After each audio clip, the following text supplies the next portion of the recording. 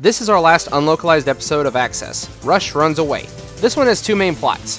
The first is that Meilu is taking care of a new cat, and Rush keeps getting into trouble for misunderstandings. Meilu and Lan say that they should get rid of him. It's clear to us that they're joking, but it's very mean-spirited. Rush gets sad and runs away, encountering repeated misfortune, though eventually befriending a Moloko virus. The B-plot has Bubbleman stealing energy from the power plant to revive Shademan, leading to blackouts across the city.